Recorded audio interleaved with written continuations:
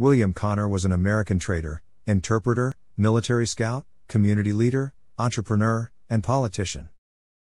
Although Connor initially established himself as a fur trader on the Michigan and Indiana frontiers, his business interests later expanded to include ownership of Indiana farms, mills, distilleries, and mercantile shops.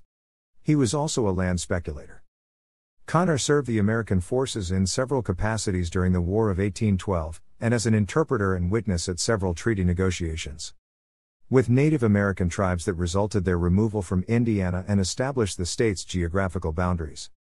Connor founded Hamilton County, Indiana, and Noblesville, its seat of government. In addition, he established the nearby towns of Alexandria in Madison County and Strawtown in Hamilton County. Connor also served 3 non-consecutive terms as a state representative in the Indiana General Assembly between 1829 and 1837, and was a charter member of the Indiana Historical Society, established in 1830.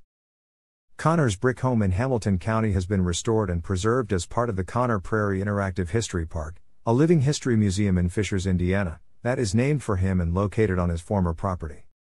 William Connor, the third son of Richard and Margaret Connor, was born on December 10, 1777. Richard Connor, born in Maryland, was a trader and tavern operator. Margaret Connor was a former white captive of the Shawnee, whom Richard ransomed for $200 and a promise to give their firstborn son to the tribe so that they could marry. Richard and Margaret Connor spent the early years of their marriage living among the Shawnee in Ohio, where their first son, James, was born in 1771 and delivered to the Shawnee as agreed. Ongoing conflicts along the frontier forced the Connor family to leave the area. They traveled with Moravian missionaries and their Delaware and Shawnee converts to Christianity. While still living in Ohio, James was ransomed from the Shawnee and returned to his parents. The Connor's second and third sons, John and William, were also born in Ohio. During the American Revolutionary War, the Connors joined a group of Moravians and their Native American followers in their British forced removal to what became the state of Michigan. The Moravian missionaries and their followers returned to Ohio, but the Connor family remained at what was later named Macomb County, Michigan. Before his death in 1807 at the age of 89, Richard established a successful trading post in Michigan and acquired more than 400 acres of land in the area. Although the Connor brothers received land from their father, by 1795 William was also trading with Native Americans around Saginaw Bay. From his arrival in what became central Indiana in 1800 to the end of his life in 1855, William Connor was actively involved in the area's settlement and development, including founding Hamilton County, Indiana, platting the town of Noblesville in 1823, and donating land in the new town to establish it as the county seat of government. Connor was also a trader, interpreter, and liaison on treaty negotiations with the Native Americans. Beginning in the 1820s, Connor used the wealth he had amassed from his ties to trading and the land cession treaties with Native Americans to become a landowner and successful business entrepreneur during Indiana's pioneer era. After the American Revolutionary War, Connor joined his older brother, John, in what later became the state of Indiana. Arriving in 1800, they worked as agents for Angus McIntosh, a Canadian fur trader, and become officially licensed traders in 1801. The Connor brothers settled among the Delaware along the West Fork of the White River in present-day central Indiana, and married the Delaware women. In 1802 William married Meekanese, the daughter of the Delaware chief Keekthonand, also known as William Anderson. Chief Anderson was the namesake of present-day Anderson, Indiana. William and Meekanese Connor had 6 children and settled on 200 acres of prairie land along the White River, where Connor built a log cabin that doubled as their home and a trading post. He also engaged in farming. The property remained Connor's home for 35 years. His brother, John, who settled near Cedar Grove, a white settlement in Indiana's Whitewater Valley area in 1803, acted as an intermediary to facilitate the sale of fur pelts and skins that William sent him. John also supplied trade goods and liquor for his brother's trading post customers. In addition to operating a trading post, Connor and his business partner, William Marshall, profited from the land cession treaties with the Native Americans and their removal from central Indiana.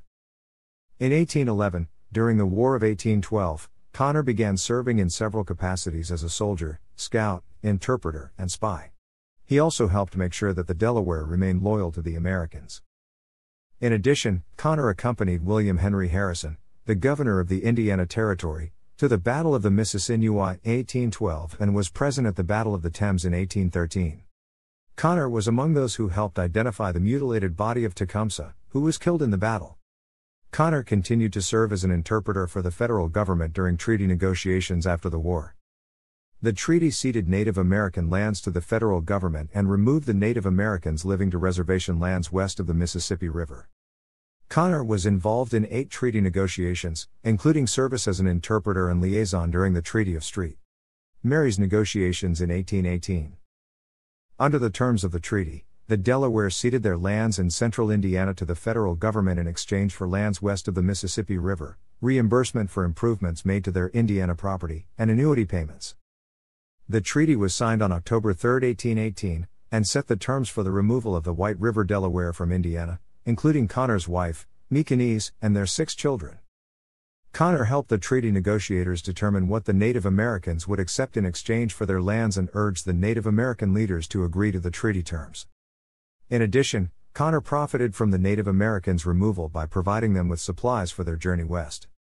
It is not known if Connor intended to move west with his Delaware family after the Treaty of St. Mary's was signed. As early as 1818, Connor had filed a petition to secure legal right to his land. In February 1820, 6 months before the Delaware removal from Indiana to reservation land west of the Mississippi River, Connor filed a petition that requested permission to remain on his land in Indiana and indicated that he would raise his Delaware family there, but the petition was tabled. As his family prepared to move west, Connor divided assets with Marshall, his business partner, who decided to move west with the Delaware, and supplied his own family with horses and goods for the journey. Connor accompanied Meekanese and their 6 children on the first day of their journey before leaving them to continue their trek west with the Delaware. He left no record to explain his decision to remain in Indiana. Connor used the wealth he amassed from his trading post and payments he received from his government service to re-establish himself in the white community of Hamilton County, Indiana. 3 months after his Delaware family's departure, Connor married 17-year-old Elizabeth Chapman, the stepdaughter of John Finch, a recent settler. Chapman was possibly the only young, eligible white woman in the area. William and Elizabeth Connor had 10 children over the next 25 years. One of his sons was Alexander H. Connor, who was a lawyer and politician. Beginning in the 1820s, Connor was a leader of community building efforts in central Indiana and helped to facilitate its settlement. In 1822, Connor, his Delaware wife, Meekanese, and their heirs, were granted title in common to their Indiana homestead, although his Delaware wife and children no longer lived there. In 1823, Connor began the construction of a brick residence near the site of the family's log cabin on an estimated 1,000 acres of land. The new home, where he resided with his second wife, Elizabeth, and their children, overlooked the White River and became a gathering place for various activities of the growing community. The Connor home became a stopover for travelers, a mail stop, and a meeting place for the newly established Hamilton County government. With cash reserves from his earlier work as a trader and involvement in Native American treaty negotiations, Connor acquired multiple landholdings in central Indiana. He also became a land speculator, sometimes joining with others to acquire land that was subsequently sold at a high profit to new settlers. Connor and Josiah Polk platted Noblesville in 1823. The men also donated land in their new town for county government buildings that helped to secure its selection as the Hamilton County seat of government.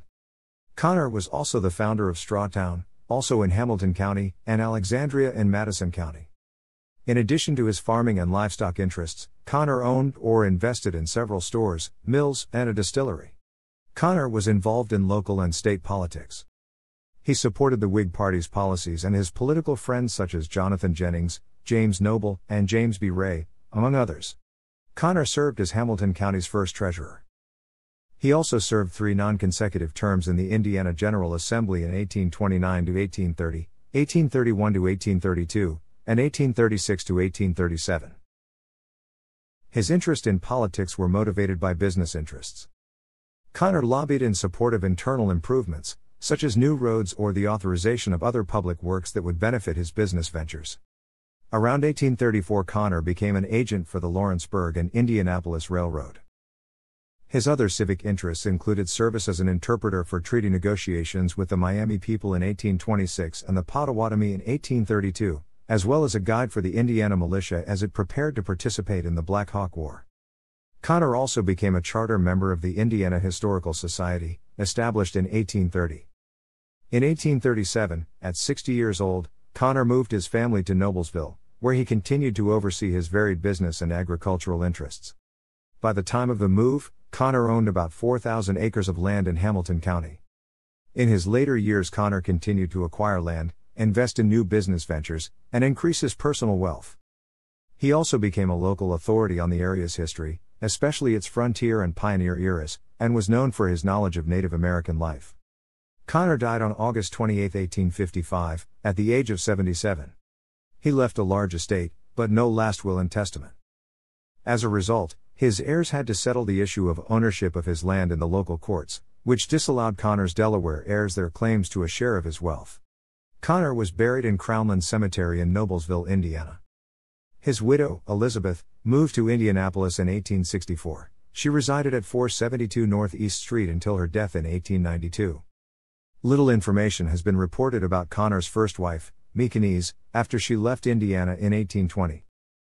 Connor's legacy is linked to the important trading relations that he and his brother, John, established with the Native Americans along the West Fork of the White River in the early 1800s.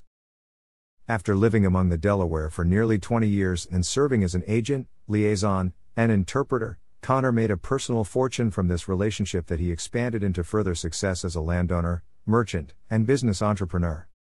Connor's wealth and influence led to his role as a central Indiana community builder and founder of Hamilton County, Indiana. Connor and Josiah F. Polk platted the town of Noblesville in 1823 and helped establish it as the seat of Hamilton County government. Connor also founded Strawtown in Hamilton County and Alexandria in Madison County.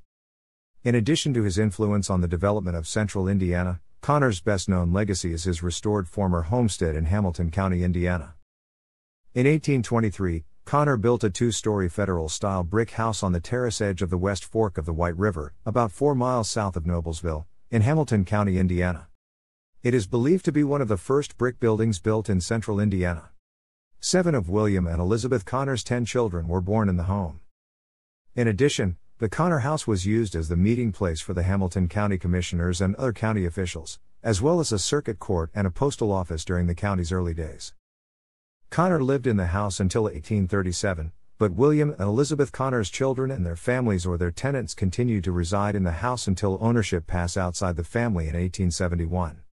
Indianapolis pharmaceutical executive Eli Lilly Jr. purchased the Connor home and farm in 1934 and immediately began work to stabilize and restore the severely deteriorated house. Local architect Robert Frost Daggett and contractor Charles Latham supervised the stabilization and restoration work, as well as the addition of a new, 6-columned porch overlooking the White River.